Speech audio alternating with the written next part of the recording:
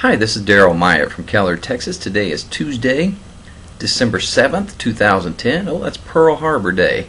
If you're not familiar, check out Pearl Harbor online. Google it, look it up, see what happened to America when we were attacked by another nation. Anyway, you've all heard about WikiLeaks. It's been all over the place. Well, they finally arrested the man who is the founder of WikiLeaks. This story out of Arutsheva says Assange, arrested in Britain, vows to fight extradition. One of the most wanted men on two continents, WikiLeaks founder Julian Assange, was arrested Tuesday afternoon by British police at the request of Swedish authorities, who issued an international arrest warrant for him. Meanwhile, Defense Minister Ehud Barak said Tuesday that the United States' preoccupation with WikiLeaks has led to a reduction in U.S. efforts to pressure Israel into agreeing to another building freeze in Judea and Samaria. So there's something good coming out of the whole WikiLeaks thing. Says Assange is wanted in Sweden on charges of sexual assault against two women who filed a police complaint against him earlier this year. The 39-year-old Australian national surrendered voluntarily and is to appear in a London courtroom later Tuesday on a hearing to extradite him to Sweden. Assange was believed to have been hiding in southern England for the past several weeks since the release of the cablegate documents. In several recent statements, Assange's attorneys have accused the U.S. of promoting the charges against their client as a form of revenge for the release of the cablegate documents. They said that they would fight Assange's extradition to Sweden. So if you're not familiar with it, this guy has released more than 250,000 cables that are supposed to be released that are pretty much confidential documents between governments, leaders, business deals, security, and many other American diplomats. These things probably should not be released to the public. And you know, this is one of those things where you kind of have to go, is this real? Is this something they're planning so they can just give us information they want? And I don't know. I know there's always conspiracy theories about everything that ever happens. I don't know if this WikiLeaks thing is for real, or if it's planned by the media, if it's planned by the U.S. government. I don't know. I wouldn't think it would be planned, because several of the stories are embarrassing to the United States government. So I tend to take everything with a grain of salt. You know, I think it could be possibly real, but again, I'm just reporting what I'm finding out. A lot of the things I'm reporting tend to show us that we're approaching those times in the Bible that Revelation, Daniel, Isaiah, Ezekiel, Zechariah, some of the Psalms talk about being the final days before the return of Jesus Christ. And I know you're probably going, what's WikiLeaks got to do with it? Well, it may be part of the way that America's downfall is completed. I think that America has to be removed from power in order for the Antichrist to step up. Because if America remains the power that they were in the 80s, for instance, I don't think anyone could step up and take control of the whole world on a global stage. So America almost has to be brought down to her knees in order for this to happen. So that's part of why I'm bringing you this. Here's an interesting story, also out of Arutsheva. Argentina and Uruguay recognized Palestinian Authority as a state. They're not one yet, so how can they do that? The story says Argentina announced on Monday that it recognizes a Palestinian state, calling Palestine a free and independent state within its 1967 borders, the Associated Press reported. According to the report, Argentina said the announcement reflects its frustration at the slow progress of peace talks with Israel. Argentinian President Cristina Kirchner informed Palestinian Authority President Mahmoud Abbas of the decision. Argentine Foreign Minister Hector Timerman said this. He said that Argentina is deeply frustrated that the goals of the 1991 peace talks in Madrid and the Oslo Accords of 1993 still have not been reached. The time has come to recognize Palestine as a free and independent state, he was quoted in AP as saying. That's interesting. There is another related story I'm going to read further on down in today's message. This next story comes out of yahoo.com. It says Hezbollah has over 50,000 rockets. This out of Washington. U.S. officials believe the militant group Hezbollah has acquired an arsenal of some 50,000 plus rockets and missiles, raising fears of an enlarged conflict with Israel, the New York Times reported today. The Times quoted a Pentagon official expressing concern over the Hezbollah arsenal in response to a series of leaked diplomatic cables on the issue, the WikiLeaks thing. The cables highlighted U.S. concerns about proliferation of weapons, especially from Syria, the Daily said.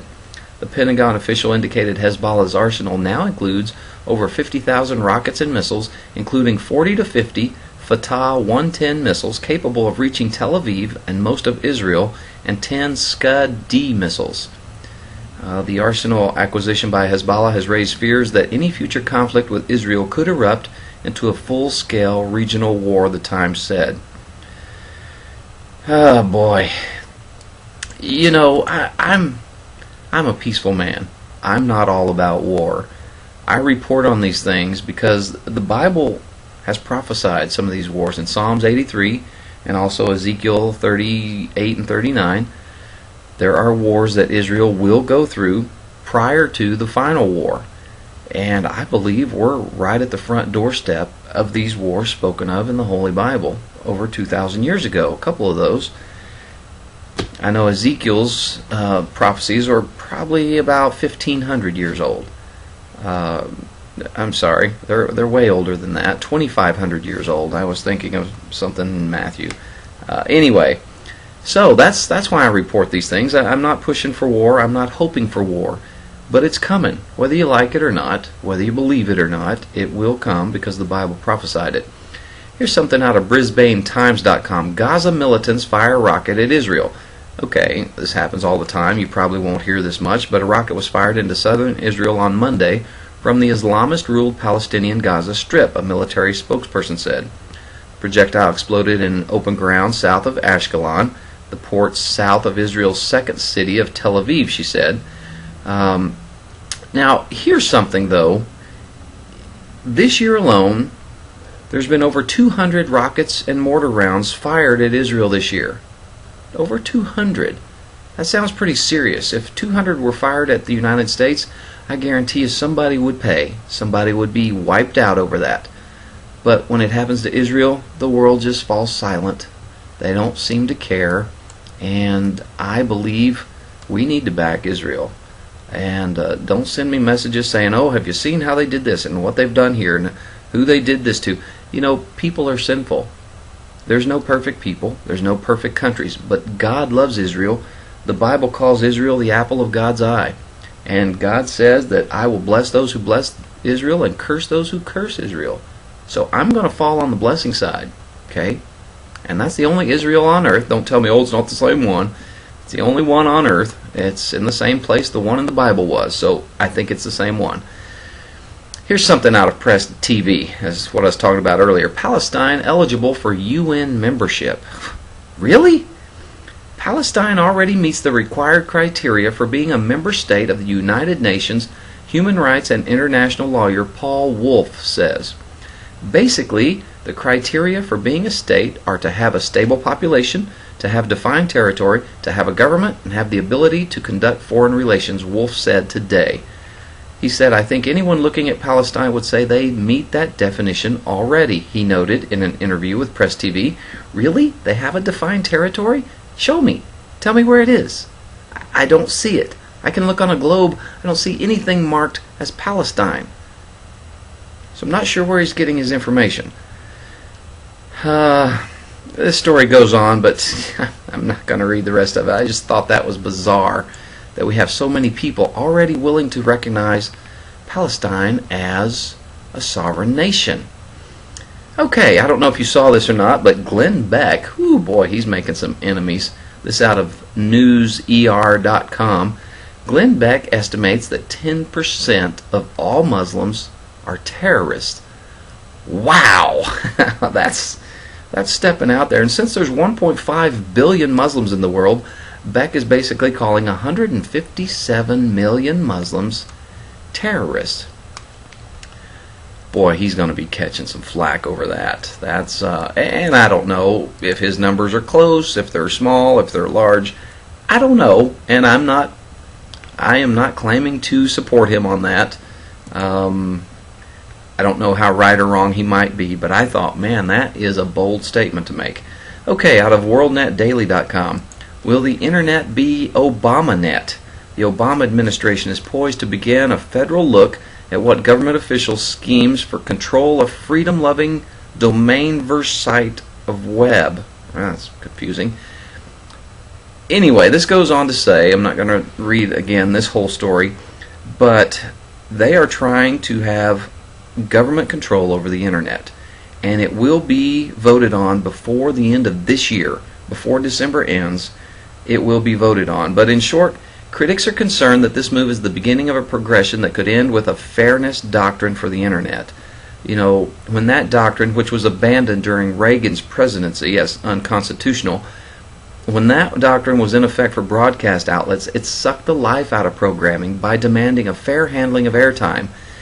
Meaning, this very program I do right here, when I bring you the good news of Jesus Christ, I will also have to present a balanced view from the other side, meaning atheists or demon worship. I don't know.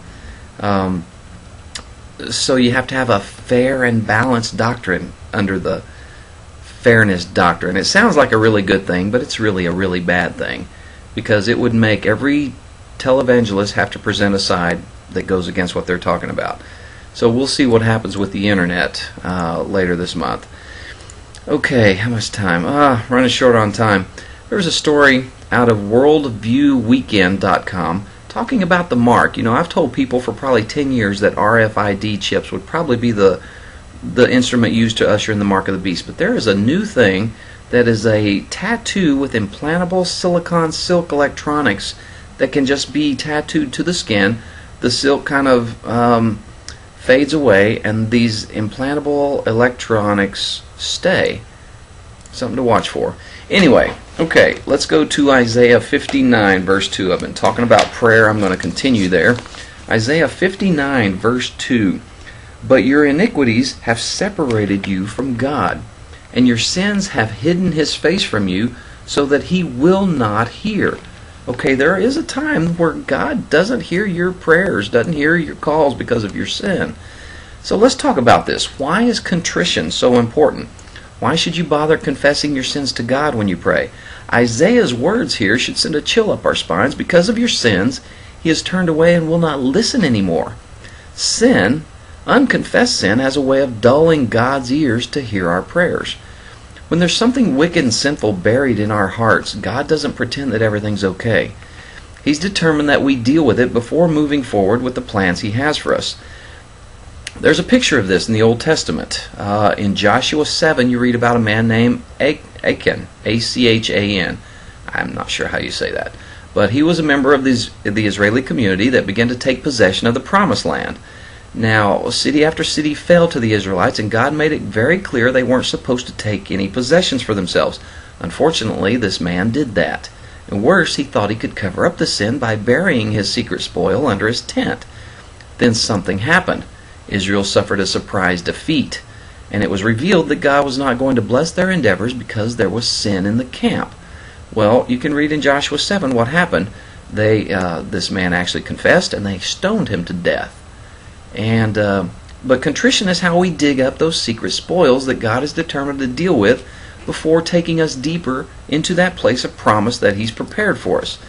Now, in Hebrews 12, verse 1 and 2, it says, Therefore we also, since we are surrounded by so great a cloud of witnesses, let us lay aside every weight and the sin which so easily ensnares us, and let us run with endurance the race that is set before us, looking unto Jesus, the author and finisher of our faith, who for the joy that was set before Him endured the cross, despising the shame, and has sat down at the right hand of the throne of God.